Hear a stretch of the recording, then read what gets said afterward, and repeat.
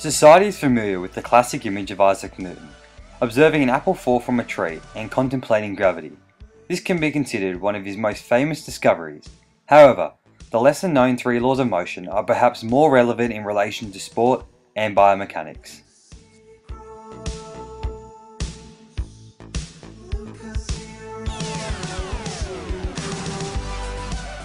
Sir Isaac Newton is widely regarded as the most influential scientist of all time. Making major contributions in fields such as mathematics and physics, he was able to immortalize his legacy in the teachings of his theories. Arguably, his most important investigations led to the development of Newton's three laws of motion. Born in 1624, Newton came from a farming background. However, his noticeable intellect at a young age prompted his parents to allow him to escape this profession. He was enrolled in Trinity College, Cambridge, at the age of 19, and thus began his highly acclaimed career.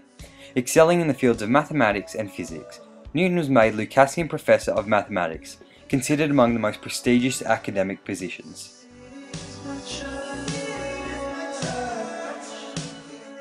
Newton received many honours, including the first knighthood conferred for scientific achievement. Isaac Newton died in 1727, thus ending his remarkable existence. During this era, the pursuit of knowledge of the world around us and the laws which govern it were a highly regarded career. Due to this, many breakthroughs were made in all fields of mathematics and science. In particular, the laws of motion were an immense leap forward, connecting previous theories and knowledge to those accepted today. In the early 17th century, premier scientist Galileo thought about an object's motion and the forces acting on it. The general scientific consensus was that an object in motion slows down due to the lack of a pushing force. Galileo, however, is recognized as the first to think of this deceleration as the contrary. Objects decelerate due to the forces slowing their speed. This led to the proposal of his law of inertia. A body moving on a level surface will continue in the same direction at constant speed unless disturbed. This was later refined by Isaac Newton to become Newton's first law of motion. At the age of 45, Newton published his most defining work. This was the Magnum Opus Philosophae Naturalis Principia Mathematica, first published in 1687, in Latin and then later in English. It contains an outline of these laws, their implication in the real world, and many of his calculations relating to planetary orbit. Newton congregated all previous knowledge in addition to his own findings to produce the three laws of motion we now know today.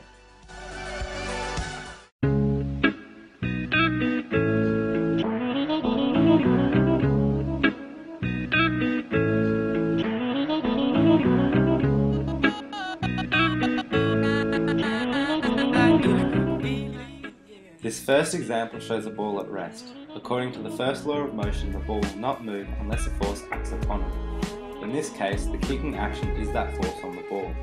This force is great enough to overcome inertia and set the ball on a course in the same direction as the force.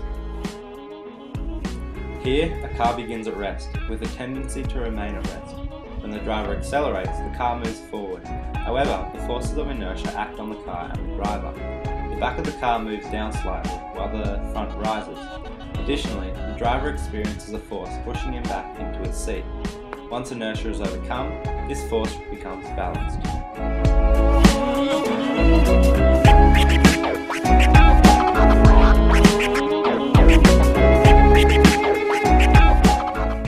Now, if a moving car is stopped suddenly, we can expect the opposite outcome. Firstly, the front of the car will lower as the back rises. The driver is thrown forward, held in his seat via the seat belt. The first law of motion tells us that an object in motion will continue in its state of motion unless acted upon by a force. In this example, the moving object has a tendency to continue moving, and the application of the brakes causes the forces to become unbalanced.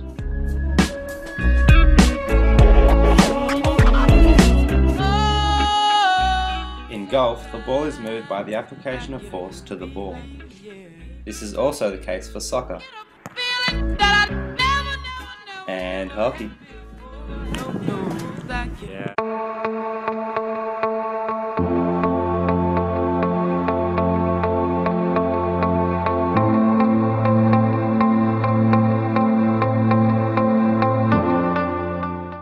Newton's second law examines the relationship between force, mass and acceleration in motion. The application of force brought upon an object will result in the acceleration of that object. There are four basic forces that act on an object accelerating in flight.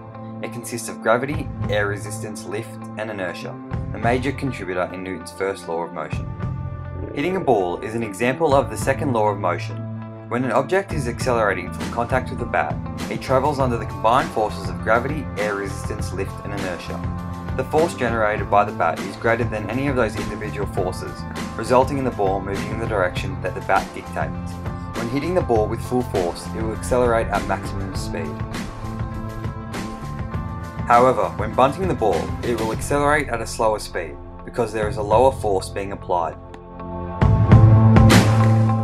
In other words, the amount of force being applied from the bat to the ball will determine the acceleration of the ball through the air. Because in Newton's second law of motion, acceleration is proportional to the force causing it. Another example is catching and throwing a ball. If a constant speed is thrown, the greater the mass, the less acceleration of the ball through the air. The smaller the ball thrown, the quicker it will accelerate.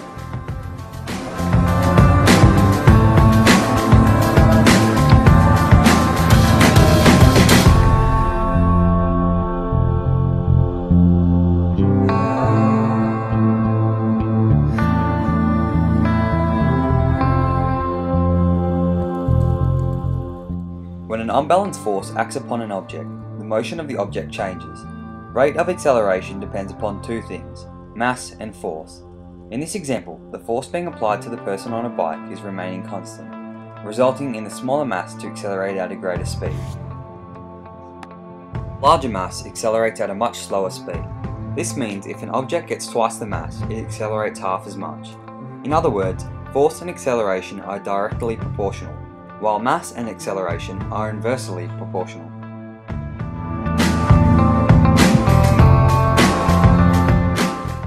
In tennis, the athlete's tennis serve demonstrates how the greater the force he applies, the greater the ball will accelerate. And in a drop shot, where less force is applied, resulting in less acceleration of the ball. This is also the case for cricket,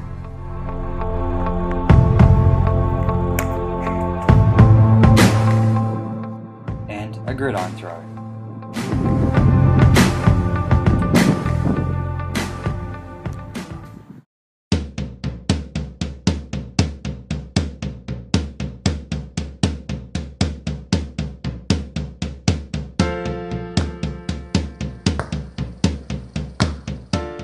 Here, the bouncing ball represents the third law of motion. As the ball impacts with the ground, it exerts a certain amount of force. The ground exerts the same amount of force back to the ball, and due to this, the ball bounces.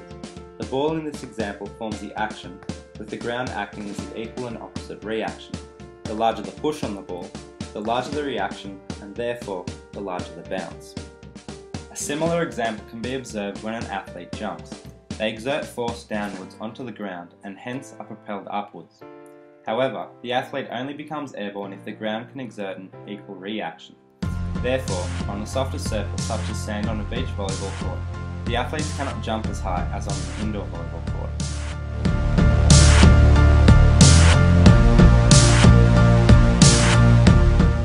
In running, the athlete pushes off the ground and is forced forwards and upwards.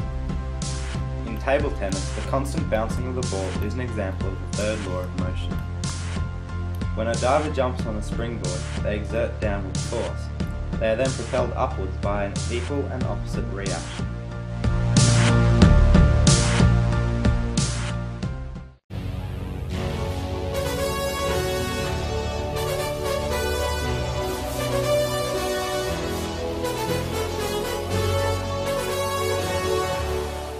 Applying the third law of motion to a soccer trap will improve your ability to control the ball. Controlling the ball properly will increase your time of possession during a game. Understanding how the third law of motion relates to the bounce of a ball can enable you to reduce the ineffective bounce off your foot.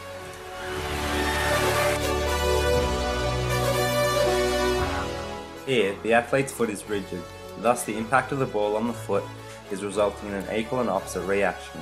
Therefore, the ball flies off the athlete's foot. To reduce this bounce, the athlete can soften their touch or draw the ball back to slowly minimise its velocity. This change in velocity of the ball will provide the athlete with a more effective trap on the ball, allowing the athlete in a game situation to increase their time of possession. Everywhere you look, these laws are being followed by everything around you.